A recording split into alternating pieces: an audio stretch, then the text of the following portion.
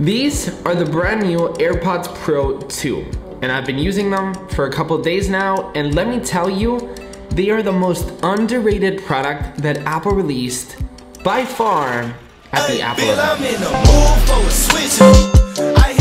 So the AirPods truly revolutionized the wireless headphone industry, and it got so far from its competition, and now Apple has grabbed that farness even further. They truly feel like everything is new.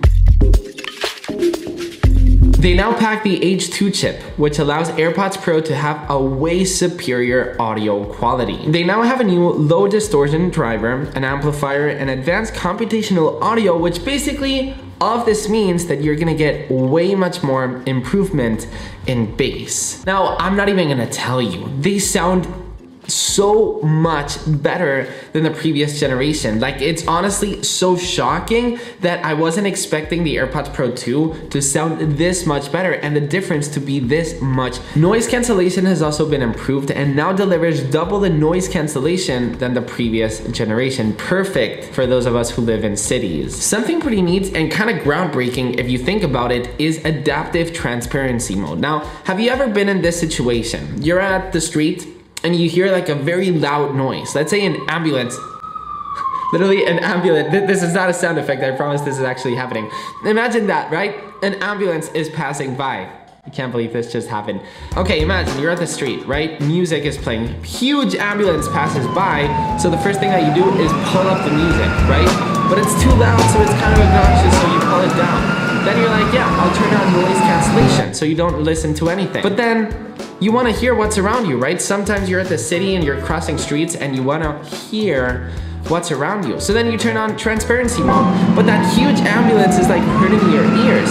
So what has Apple done with this?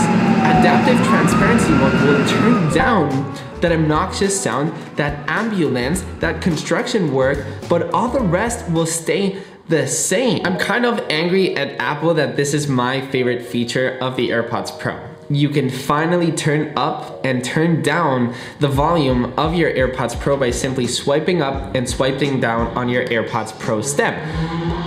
Why has Apple not done this before?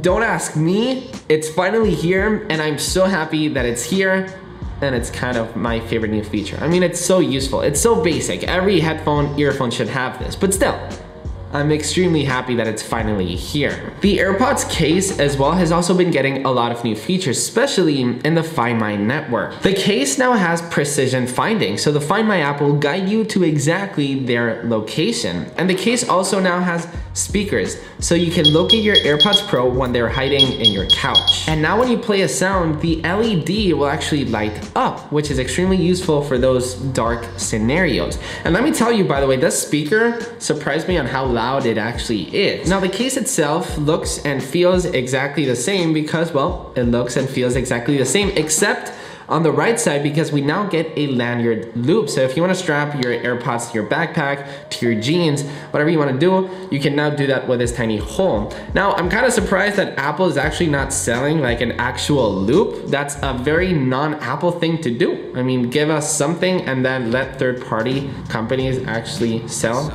loops. I was surprised that we weren't getting Apple official loops. Just saying. Whoa. Doing 90 on a jet ski. Let's talk battery life, because we've had some massive improvements there as well. We now get up to 6 hours of listening time, which that is a 33% increase over the previous generation. That's a big increase. Also, talking about the battery, you can now charge your AirPods with an Apple Watch charger. Why? I don't know. Is it useful? Maybe. Maybe one day I'll charge my AirPods with an Apple Watch charger. I mean, I guess it's pretty cool that you can now charge your AirPods via Lightning, via MagSafe, via Qi wireless charger, via an Apple Watch charger now. I mean, give me all the options, baby. Something that I still don't understand about the AirPods, or technically about the iPhone, is why can I still not charge my AirPods with my iPhone? I mean, wouldn't it be cool for the AirPods to just be MagSafe and it will just strap on the back of the phone?